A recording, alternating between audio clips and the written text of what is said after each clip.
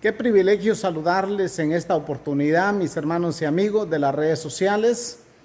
Aquí les saluda el pastor Hugo Marroquín, como siempre, trabajando arduamente en pro de la obra del Señor.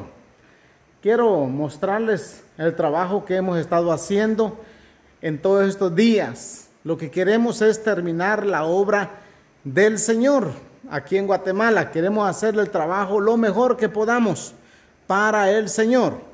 Observe lo que hemos estado haciendo. Aquí hemos estado trabajando, levantando esta otra pared. Es una pared que le va a dar vista a lo que es el sótano o el basement de la iglesia.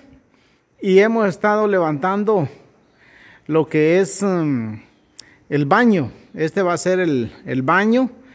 Y ahorita venimos de traer más arena. Ahí tenemos un poco de piedrín todavía. Y todavía tenemos unas láminas, unos pedazos de lámina que nos sobraron. Y gracias damos a Dios, ¿verdad? Porque Dios ha sido bueno. Observen. Hemos traído la arena ya listo para seguir trabajando, mis hermanos y amigos. Porque a eso es lo que el Señor nos llama. A trabajar y a servir en su obra. Y eso es lo que hemos estado haciendo, y gracias damos a Dios también por este carrito, ¿verdad? Que es una joya, es una bendición, ¿verdad? Porque nos trae todo el material.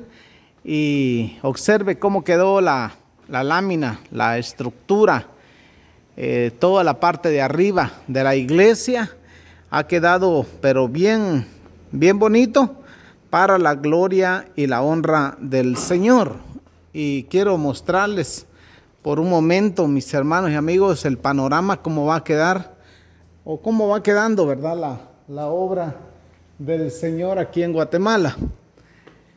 Aquí se ha llevado bastante trabajo, mucho, pero mucho trabajo. Y ahorita lo que nos resta es ponerle lo que es el sistema eléctrico, todo lo que es la electricidad, colocársela, ¿verdad? Ponerla ya en su lugar para empezar a hacer los servicios, aunque nos están faltando todo lo que es el piso. Todavía hay bastante trabajo que hacer, ¿verdad? Para echarle la torta, y después veremos qué más vamos a hacer, ¿verdad?